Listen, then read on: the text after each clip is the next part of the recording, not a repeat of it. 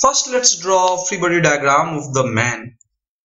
The forces acting on the man are the weight of the person, that is mg, then tension in the strings.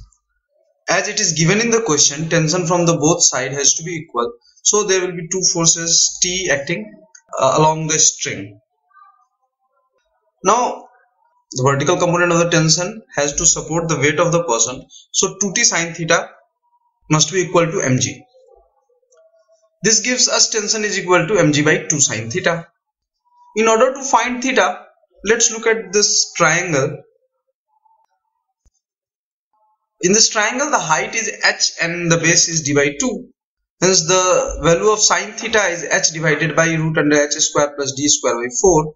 That is 2h divided by root under 4h square plus d square.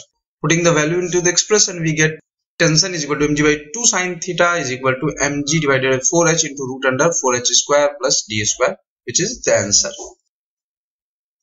Now for the first part of the question, we can see that as the person rises up, the angle theta decreases, and thus the value of tension, which is mg divided by 2 sin theta, since theta is decreasing, the value of sin theta is decreasing, and hence tension will increase.